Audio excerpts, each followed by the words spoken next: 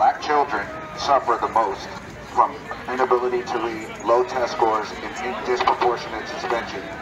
Stacey Abrams supports policies that disproportionately affect Black people negatively. Please think before you vote. Please make sure you understand the policies of the people that you're supporting. Just remember, more Black babies die in the womb than any other race. More Black babies are aborted than born in some states like New York.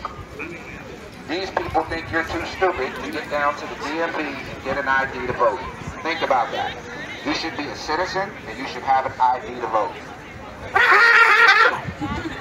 Think about it for a second. Somebody killed an elephant. That was good. That's good. Great job. Again, ladies and gentlemen, these people think you are too dumb to get an ID to vote.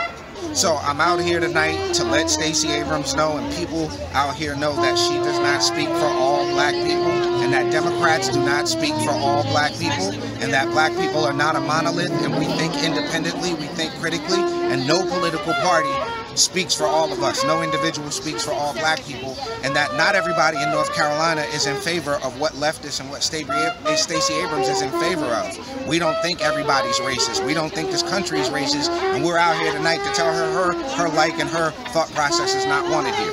So clearly, I'm a conservative. I identify as a conservative. I am a Republican. I happen to be a chairman of the Cabarrus County Republican Party and the NCGOP's Black Conservative Coalition. So I make no bones that I'm a conservative Republican.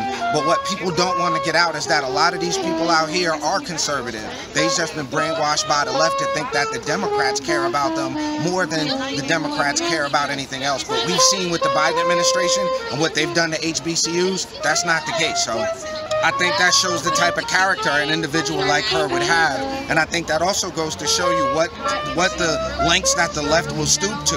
You know, to say that the race was lost based on racism and that Governor Kemp and Republicans in Georgia were racist and that's why she lost the race because she's a Black woman, I think that just speaks to the same playbook that the left has always used. When in doubt, use racism. So that, and like I said, not conceding shows the level of conceit that she has. I think the fairest way to make elections fair is to have voter ID. Number one, you should be a legal and lawful citizen of the United States, and you should have an ID when you go vote. For Democrats and people like Stacey Abrams to suggest that these Black people out here are too stupid to go get an ID is insane. The voters of North Carolina voted for voter ID, and to see that one activist, Obama-appointed judge, can overturn the will of the people, again, speaks to the level of hypocrisy and I dare say political gamesmanship from people on the bench. But to your question about voter ID, I think North Carolina, by and large, had safe and fair elections here, but to see Democrat stronghold places like Arizona, like Michigan, like Pennsylvania, like Georgia, to have, you know, mail-in ballots and mail-in fraud and ballot harvesting just goes to show you should have to vote in person with an ID and be a citizen. Go home, Stacey.